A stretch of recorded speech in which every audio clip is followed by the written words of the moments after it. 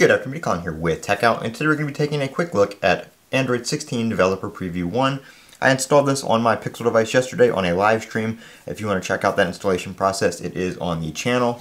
There is no OTA update available for this as it is a developer preview. OTA updates won't be available until the beta series in a couple of months. We do have some very few changes here, but there are some nonetheless, so we're going to go over some of those right now. And just keep in mind, this is a Pixel 9 Pro XL. Some phones have other features that they got. Some phones, obviously the Pixel 9 series is going to get the most. But right now, during the developer preview stage, not all features are available on all devices. So if you see somebody that has a feature, like there's an extra low brightness feature that some people have, I for some reason don't have that on mine right now. If we go to battery, we don't have the adaptive charging option to set the 80% limit. Some people do have that. If I was on QPR Beta 1 on Android 15, I got the option there, but not in other builds. So it really just depends on the build and what is enabled, I guess, on server side for your device. Not really too sure what is what determines what features are showing up for what people, but right now, not all features are showing up on all devices. So we have that. One other thing we do have, if we go back here to display and touch, if we go to the colors mode, or the colors options, there is an extra option down here called experimental mode.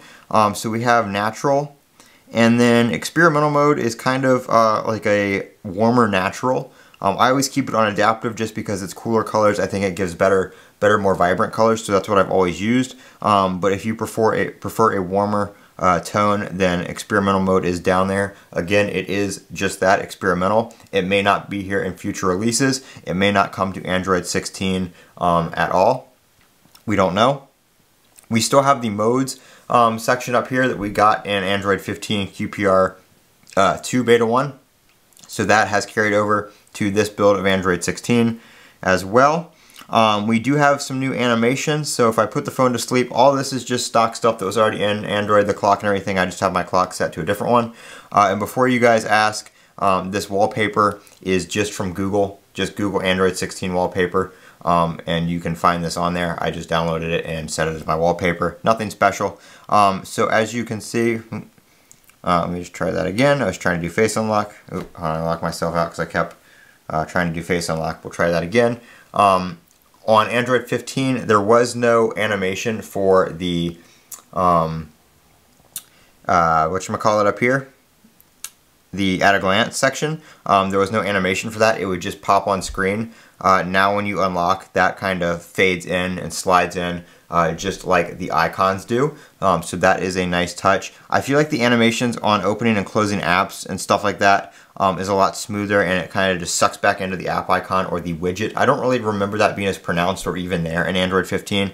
You guys can comment below whether it was or wasn't, but that was one thing I noticed when I first started using Android 16, is that it the animations feel a lot more snappy and just more fluid overall.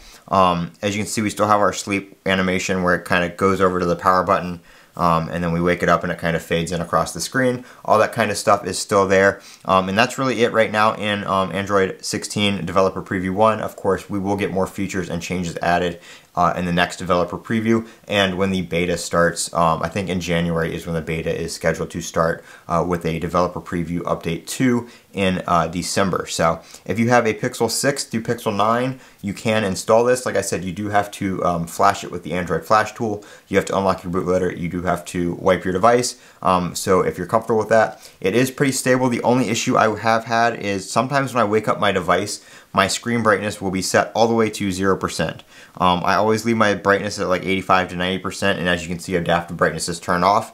And all I will do is have the phone asleep like this. I'll unlock it and it will be at 0%. It's happened about 4 times in the past 24 hours that I've been running Android 16 Developer Preview 1. So keep that in mind. That's really the only major issue I've had. All my apps are still working. I did relock the bootloader, so I'm not having any security issues with apps or apps that think the phone may be rooted. All my apps did start running normally once that bootloader was relocked. So that is Android 16 Developer Preview 1 on my Google Pixel 9 Pro XL. If you guys have any comments, questions, concerns, leave them down in the comment section below. If you're running this on device and you have a feature that I don't, let me know what it is and I can see when I get it we'll go over it. And I just kind of want to compare what feature sets everybody's getting on their device that I may not have, or what I have that you may not have. So let me know down in the comment section below. You guys don't forget to comment, rate, subscribe, and as always, have a great day.